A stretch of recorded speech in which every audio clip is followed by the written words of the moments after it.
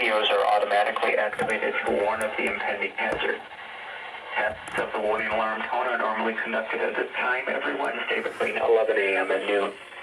If severe weather threatens the area near the normal test time, the test will be postponed until the first good weather day.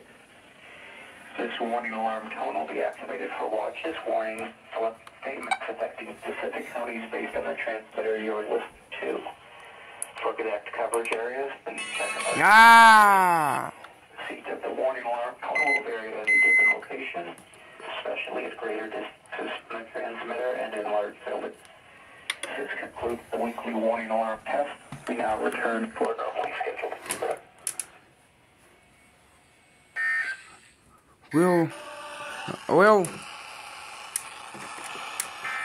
Oh! 98.9 realize required legal justice.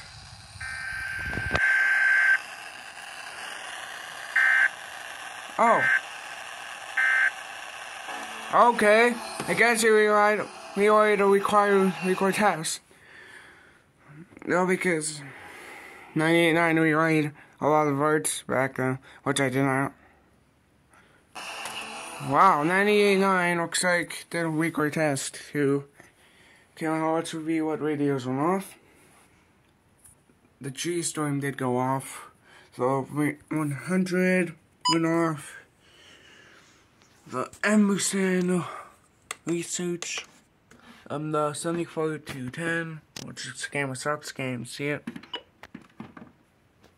The 120 went off. That 120. Oh, and the 250. Why 240? Oh, you keep not going off. The 249.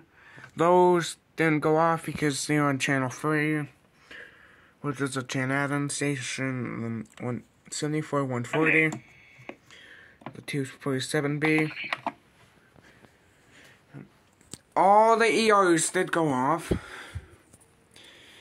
Both of these 120s. My dad's 120. 120 I know we put out in like my living room. The 400 did go off.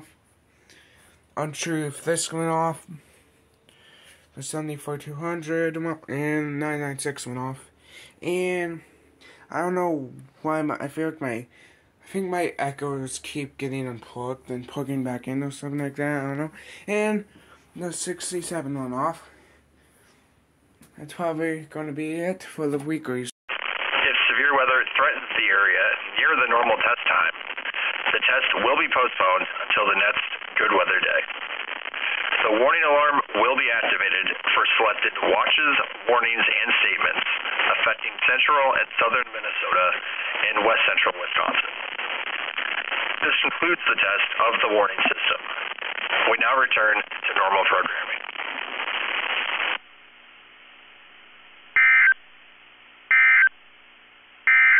This is Weather